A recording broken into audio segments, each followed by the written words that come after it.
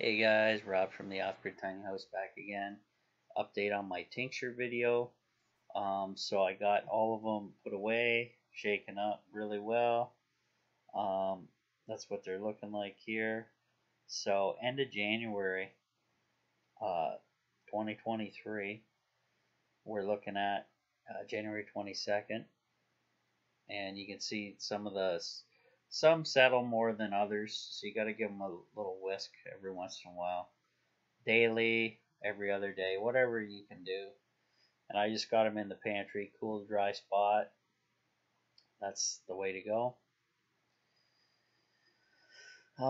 Labeled them all, and then I'm gonna have to order up some tincture bottles. The glass bottles, amber colored, keeps the light out with the glass droppers, and then we'll strain these babies off. I'll do a video when I get around to that, and should be good. I'll try those out and see how much I get out of them after I strain them. I should be able to get a bottle or two, maybe just one bottle of 4 ounce. Who knows?